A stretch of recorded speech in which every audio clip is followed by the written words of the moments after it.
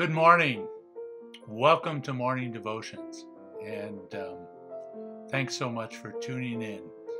As we get ready for Christmas, waiting for Jesus.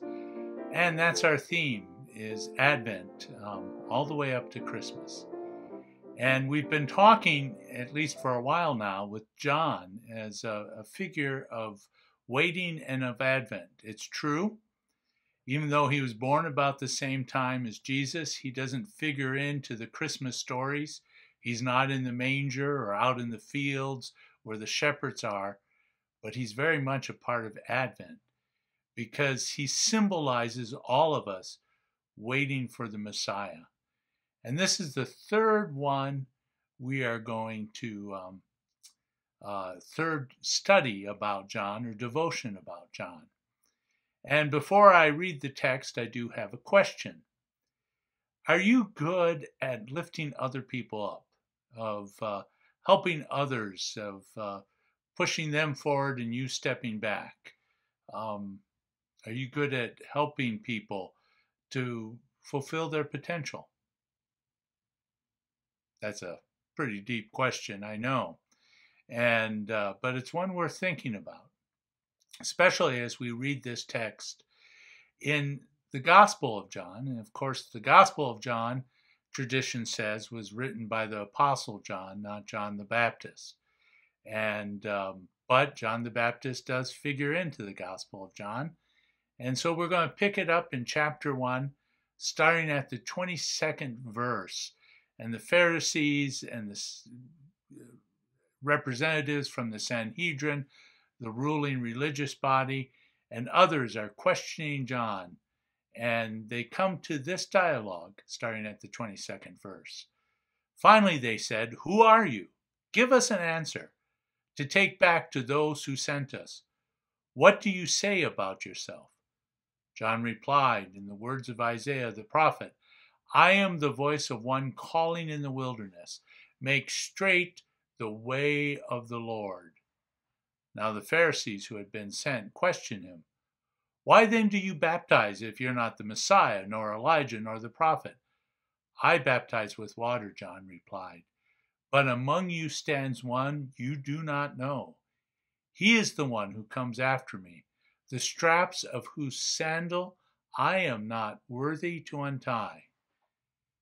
This all happened at Bethany, on the other side of the Jordan, where John was baptizing.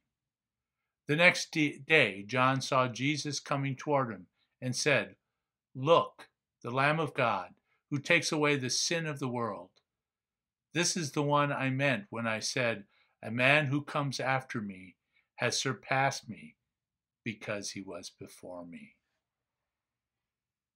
John was a very wise individual, a wise follower of Christ, even though he didn't know Christ that well, Jesus that well. In what sense do I mean that? Well, first, John wasn't about himself. He was given multiple opportunities to take titles like Messiah or Elijah or prophet. He said, "No, that's not me. I'm just doing what I was told to do." And secondly, John pointed to Jesus. He lifted Jesus up as the one to go to. You know, that's another prototype, archetype of the way we live our Christian life. First, don't put ourselves forward saying, "Look at me, it's all about me." You know, I have a email that I use that for a long time I didn't want to use because it's carlbillings@me.com. And then I started to have fun with it. And I would give that email and then I would use the phrase, "because it's all about me." And hopefully people will laugh. Every once in a while, someone would look at me like, "Really? Do I take myself that seriously?" And I tried to explain it was a joke.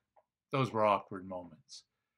But the point is that it shouldn't be all about me or all about you, but rather We should point to Jesus and give thanks and praise to God for our gifts, because he created us, he redeemed us, and he empowers us with his Spirit. For our life, for the same reason. For our salvation, because of what Jesus was willing to do. Now, one way we can do that is not just lifting up Jesus, but turning and lifting up others, seeing the good in others, seeing others' gifts and being able to help them reach their potential, whether that's a child or a grandchild or a spouse or a brother or sister or a friend or a neighbor or someone you work with. That's doing a John, putting yourself second and them first. In fact, considering that Jesus came and lived the life of a servant and died on a cross for our salvation, when we lift others up, that's doing a Jesus. And that's another way to help us wait for the coming of Jesus. Let's pray. Lord God, we give you praise and thanks that you created us, that you redeemed us, and that you empower and equip us with your Holy Spirit. Help us to always point to you with our life and words. Help us to lift others up, to empower and equip them as you have us. We pray this in your precious Son's name, the incarnate, crucified and resurrected Lord Jesus. Amen. Be hope-filled, stay strong, and God bless.